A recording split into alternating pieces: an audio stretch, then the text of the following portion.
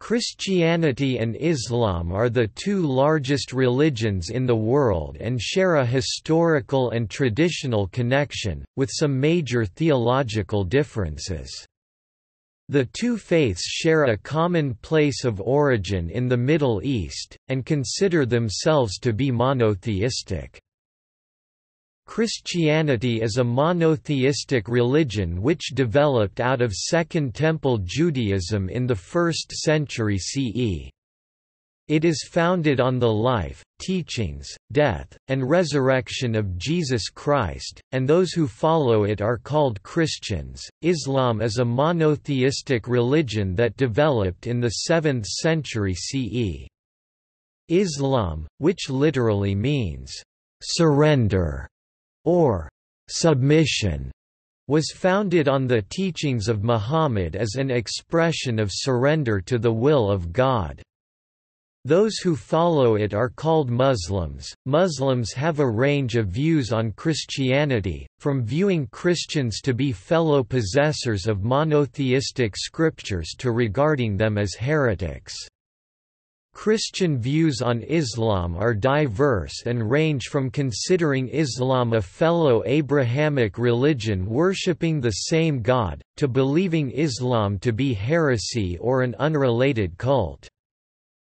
Islam considers Jesus to be al-Masih, the Arabic term for Messiah, sent to guide the children of Israel, Bani Israel in Arabic, with a new revelation, al-Injil, Arabic for the Gospel.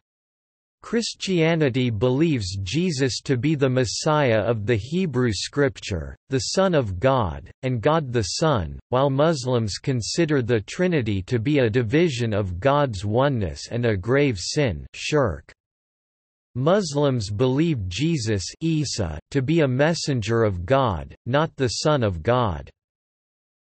Christianity and Islam have different scriptures, with Christianity using the Bible and Islam using the Quran. However, Muslims believe that the Gospel was also sent by God.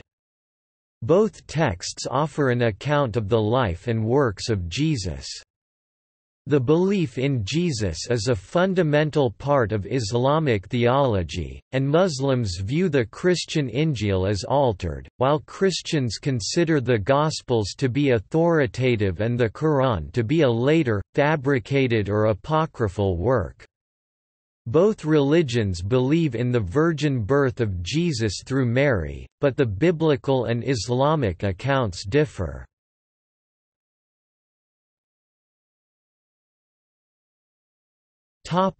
Scriptures. The Christian Bible is made up of the Old Testament and the New Testament.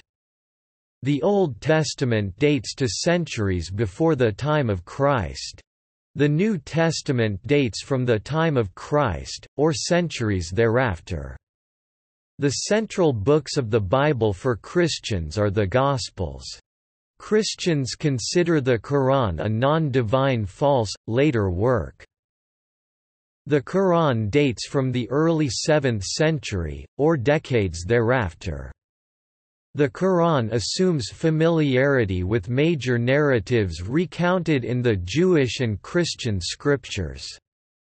It summarizes some, dwells at length on others and differs in others. Muslims believe that Jesus was given the Injil, Greek Evangel, or Gospel, from the Abrahamic God and that parts of these teachings were eventually lost or distorted tahrif, to produce what is now the Hebrew Bible and the Christian New Testament. Muslims believe that the Quran present today is the same, unchanged, unedited, as the one just at the time of death of their prophet.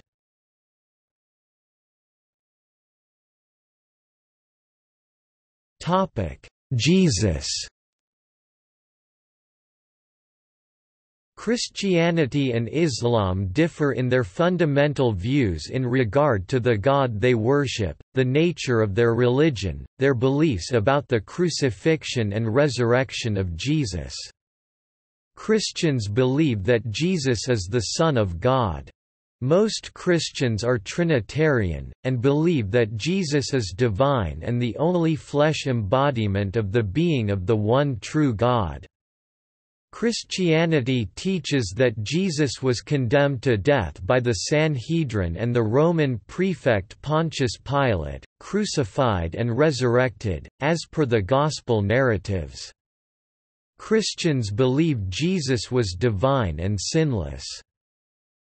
Islam teaches that Jesus was one of the most important prophets of Allah. Muslims do not believe that he was the Son of God, nor that he is divine or part of a triune God.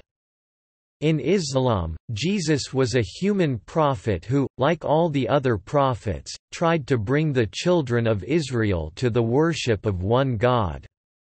Muslims believe the creation of Jesus was similar to the creation of Adam. Muslims believe that Jesus was condemned to crucifixion and then miraculously saved from execution. Muslims and Christians both believe that Jesus was born to Mary, a virgin. Muslims contend that Jesus argued against the division of God's oneness. Christians do not see the Trinity as implying any division and that Christianity follows God's command to have no other gods from the Old Testament.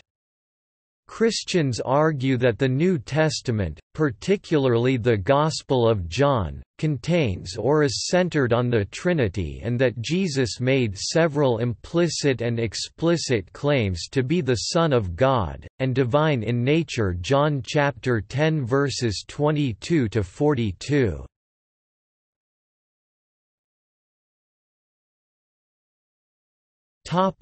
Muhammad. Muslims believe that the Quran was verbally revealed by God to Muhammad through the angel Gabriel, Jibril, gradually over a period of approximately 23 years, beginning on the 22nd of December 609, when Muhammad was 40, and concluding in 632, the year of his death. Muslims regard the Quran as the most important miracle of Muhammad, a proof of his prophethood, and the culmination of a series of divine messages that started with the messages revealed to Adam and ended with Muhammad. They consider the Quran to be the only revealed book that has been protected by God from distortion or corruption. Muslims revere Muhammad as the embodiment of the perfect believer and take his actions and sayings as a model of ideal conduct. Unlike Jesus, who Christians believe was God's son, Muhammad was immortal, albeit with extraordinary qualities. Today many Muslims believe that it is wrong to represent Muhammad, but this was not always the case. At various times and places pious Muslims represented Muhammad although they never worshipped these images. The first recorded comment of a Christian reaction to Muhammad can be dated to only a few years after Muhammad's death. As stories of the Arab prophet spread to Christian Syria, an old man who was asked about the prophet who has appeared with the Saracens responded, "He is false, for the prophets do not come armed with a sword."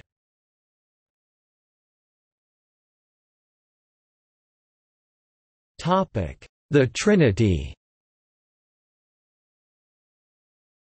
The doctrine of the Trinity states that God is a single being who exists, simultaneously and eternally, as a communion of three distinct persons, the Father, the Son and the Holy Spirit. In Islam such plurality in God is a denial of monotheism, and thus a sin of shirk, which is considered to be a major al-kabair sin.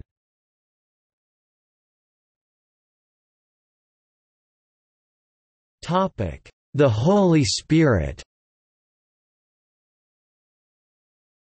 Christians and Muslims have differing views on the Holy Spirit. Christians believe that the Holy Spirit is God, and the Paraclete referred to in the Gospel of John, who was manifested on the day of Pentecost. In Islam, the Holy Spirit is generally believed to be the angel Gabriel, and the reference to the Paraclete is a prophecy of the coming of Muhammad. Nevertheless, I tell you the truth, it is expedient for you that I go away, for if I go not away, the Comforter will not come unto you, but if I go, I will send him unto you.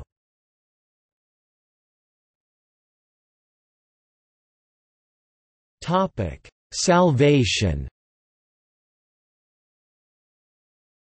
The Catechism of the Catholic Church, the official doctrine document released by the Roman Catholic Church, has this to say regarding Muslims. The Church's relationship with the Muslims. The plan of salvation also includes those who acknowledge the Creator, in the first place amongst whom are the Muslims. These profess to hold the faith of Abraham, and together with us they adore the one, merciful God, mankind's judge on the last day. Protestant theology mostly emphasizes the necessity of faith in Jesus as a Savior in order for salvation. Muslims may receive salvation in theologies relating to universal reconciliation, but will not according to most Protestant theologies based on justification through faith. The first and chief article is this: Jesus Christ, our God and Lord, died for our sins and was raised again for our justification. Romans chapter 3 verses 24 to 25. He alone is the Lamb of God who takes away the sins of the world. John chapter 1 verse 29, and God has laid on him the iniquity of us all. Isaiah chapter 53 verse 6. All have sinned and are justified freely, without their own works and merits, by His grace, through the redemption that is in Christ Jesus, in His blood. Romans chapter 3 verses 23 to 25. This is necessary to believe. This cannot be otherwise acquired or grasped by any work, law or merit. Therefore, it is clear and certain that this faith alone justifies us. Nothing of this article can be yielded or surrendered, even though heaven and earth and everything else falls. Mark chapter 13 verse 31.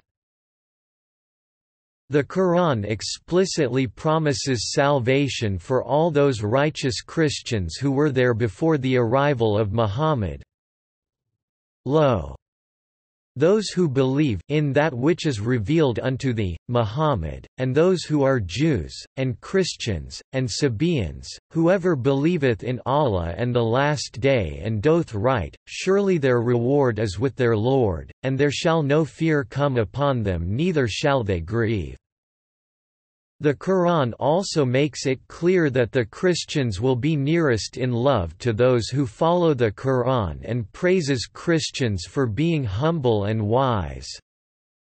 And thou wilt find the nearest of them in affection to those who believe, to be those who say, Lo! We are Christians. That is because there are among them priests and monks, and because they are not proud. When they listen to that which hath been revealed unto the messengers, thou seest their eyes overflow with tears because of their recognition of the truth. They say, Our Lord, we believe. Inscribe us as among the witnesses. How should we not believe in Allah and that which hath come unto us of the truth? And, how should we not hope that our Lord will bring us in along with righteous folk? Allah hath rewarded them for that their saying, gardens underneath which rivers flow, wherein they will abide forever. That is the reward of the good.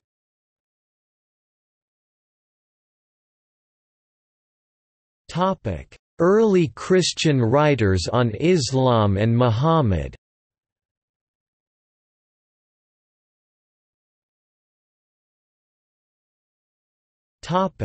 John of Damascus. In 746 John of Damascus, sometimes Saint John of Damascus, wrote the Fount of Knowledge Part 2, of which is entitled Heresies in Epitome, how they began and whence they drew their origin. In this work Saint John makes extensive reference to the Quran and, in Saint John's opinion, its failure to live up to even the most basic scrutiny. The work is not exclusively concerned with the Ismailites, a name for the Muslims as they claim to have descended from Ismail, but all heresy. The Fount of Knowledge references several surahs directly, often with apparent incredulity. From that time to the present a false prophet named Muhammad has appeared in their midst. This man, after having chanced upon the Old and New Testaments and likewise, it seems, having conversed with an Arian monk, devised his own heresy. Then, having insinuated himself into the good graces of the people by a show of seeming piety, he gave out that a certain book had been sent down to him from heaven. He had set down some ridiculous compositions in this book of his and he gave it to them as an object of veneration.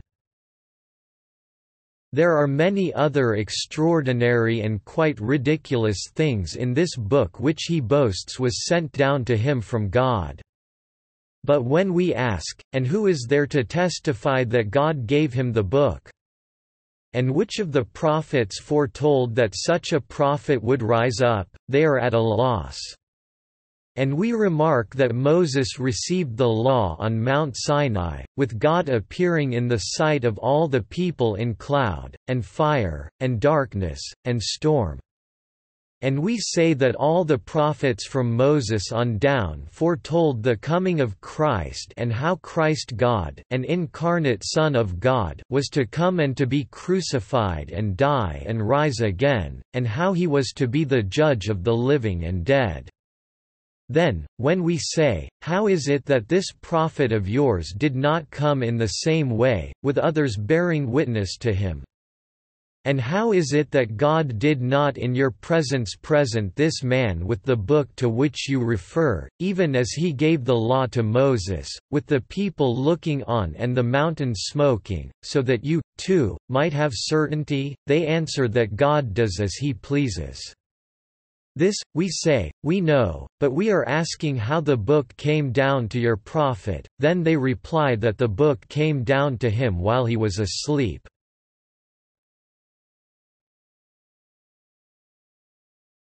Theophanes the Confessor. Theophanes the Confessor, died c. 822, wrote a series of chronicles 284 onwards and 602 to 813 AD, based initially on those of the better-known George Syncellus. Theophanes reports about Muhammad thus: at the beginning of his advent the misguided Jews thought he was the Messiah. But when they saw him eating camel meat, they realized that he was not the one they thought him to be. Those wretched men taught him illicit things directed against us, Christians, and remained with him. Whenever he came to Palestine he consorted with Jews and Christians and sought from them certain scriptural matters. He was also afflicted with epilepsy. When his wife became aware of this, she was greatly distressed, inasmuch as she, a noble woman, had married a man such as he, who was not only poor, but also an epileptic.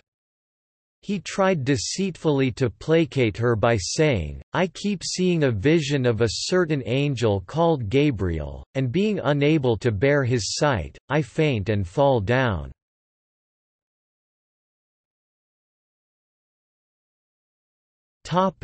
Nicetas. In the work A History of Christian-Muslim Relations, Hugh Goddard mentions both John of Damascus and Theophanes and goes on to consider the relevance of Nicetas of Byzantium, who formulated replies to letters on behalf of Emperor Michael III (842–867). Goddard sums up Nicetas' view. In short, Muhammad was an ignorant charlatan who succeeded by imposture in seducing the ignorant barbarian Arabs into accepting a gross, blaspheming, idolatrous, demoniac religion, which is full of futile errors, intellectual enormities, doctrinal errors and moral aberrations. Goddard further notes that in Nicetas we can see in his work a knowledge of the whole Quran, including an extensive knowledge of Suras 2–18. Nicetas' account from behind the Byzantine frontier apparently set a strong precedent for later writing both in tone and points of argument.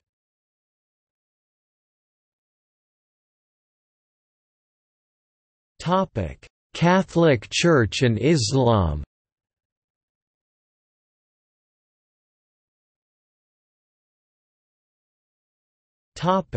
Second Vatican Council and iNostra aetate. The question of Islam was not on the agenda when iNostra aetate was first drafted, or even at the opening of the Second Vatican Council. However, as in the case of the question of Judaism, several events came together again to prompt a consideration of Islam. By the time of the second session of the Council in 1963, reservations began to be raised by bishops of the Middle East about the inclusion of this question. The position was taken that either the question will not be raised at all, or if it were raised, some mention of the Muslims should be made. Melkite Patriarch Maximos IV was among those pushing for this latter position.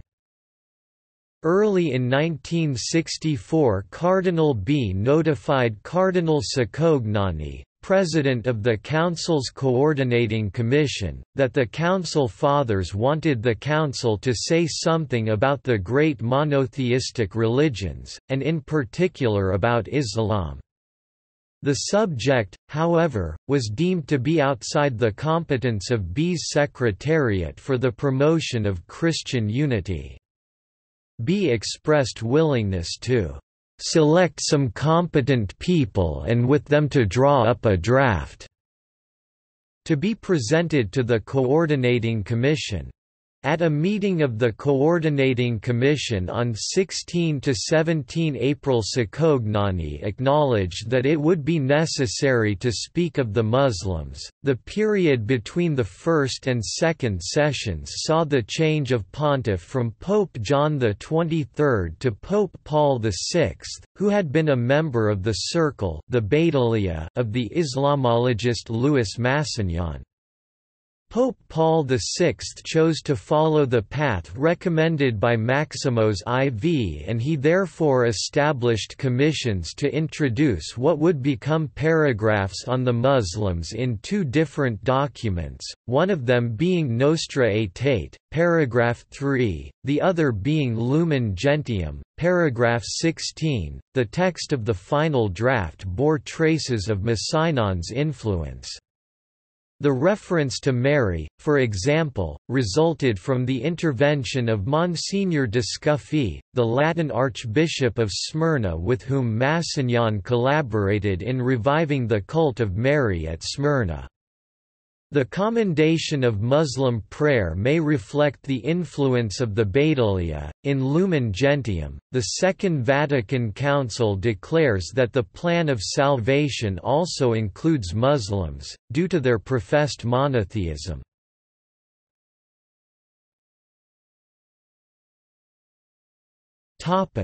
Protestantism and Islam. Protestantism and Islam entered into contact during the 16th century, at a time when Protestant movements in Northern Europe coincided with the expansion of the Ottoman Empire in Southern Europe. As both were in conflict with the Catholic Holy Roman Empire, numerous exchanges occurred, exploring religious similarities and the possibility of trade and military alliances.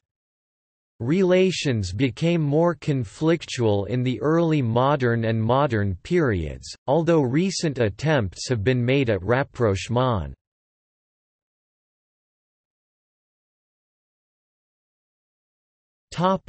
Mormonism and Islam.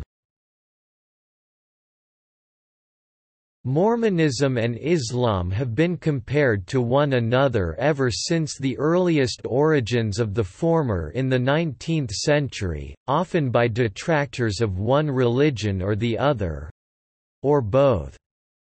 For instance, Joseph Smith, the founding prophet of Mormonism, was referred to as the modern Muhammad by the New York Herald, shortly after his murder in June 1844. This epithet repeated a comparison that had been made from Smith's earliest career, one that was not intended at the time to be complimentary. Comparison of the Mormon and Muslim prophets still occurs today, sometimes for derogatory or polemical reasons but also for more scholarly and neutral purposes. While Mormonism and Islam certainly have many similarities, there are also significant, fundamental differences between the two religions. Mormon-Muslim relations have historically been cordial. Recent years have seen increasing dialogue between adherents of the two faiths, and cooperation in charitable endeavors, especially in the Middle and Far East.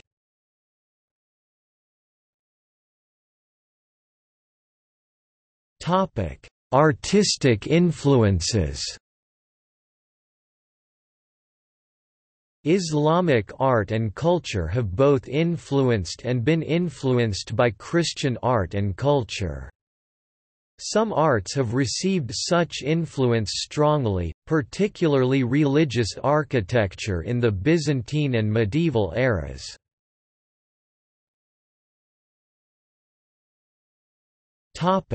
See also: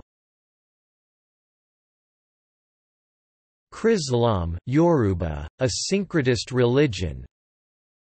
Christian influences in Islam. Christian philosophy. Christianity and other religions. Constantinople. Divisions of the world in Islam. Islam and other religions. Islamic philosophy. Muhammad's views on Christians.